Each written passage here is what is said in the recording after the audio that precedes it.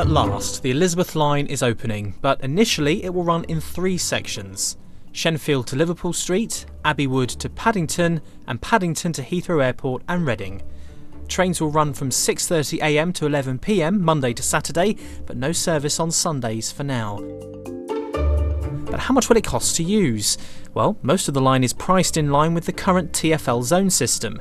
Outside of that, pricing matches national rail fares, so to travel from Reading to Paddington will cost £26. TfL does have a fare checker on its website, so you can work out how much your journey will cost ahead of time. Some things to remember though: direct trains to central London from Shenfield, Reading and Heathrow will start in the autumn, with a full timetable on the whole line from May 2023. Bond Street station will open later this year, and by the end of 2022, all stations on the line will have step-free access. There may still be some more to come, but there's no doubt that the Elizabeth line will be a welcome addition for London's commuters.